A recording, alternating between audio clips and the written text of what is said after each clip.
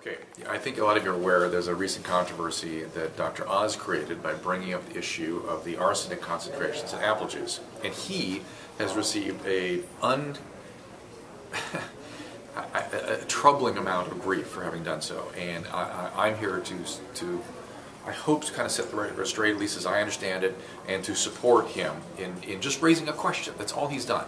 So here's what he did. He measured the level of arsenic in apple juice. Now, we really don't know what safe levels of arsenic are. We really don't. But we maintain, the government, FDA, maintains standards of what they consider to be safe. Arsenic causes some vascular disease. It may add a slight risk of cancer. May. We don't know how much does that, but certainly if you use large amounts of arsenic, we kind of know it's bad for your blood vessels, and it causes high blood pressure and it causes heart problems.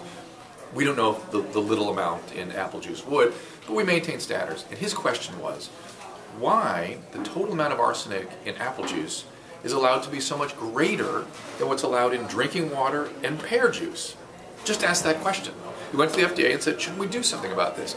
And they came in, they pushed back and said, well, you're looking at total arsenic, which is organic and inorganic, and the organic type is cleared more quickly, so it may be more safe. Maybe. We don't really even know that. And he said, good point, but you have total arsenic requirements in water and pear juice that is different than apple juice. Apple juice is something we're giving babies early in life. Shouldn't we take a look at this? And they will not answer.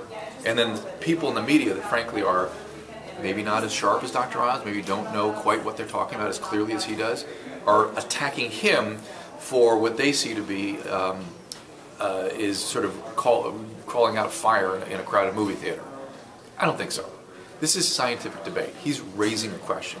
It just happens to be happening publicly, but scientific debate happens every day in all spheres in this country, particularly in medicine. These kinds of things, these kinds of controversies come up, and we deal with them. It's how we move science forward. He just happened to have done so in an environment where the public caught wind of it. Nothing more.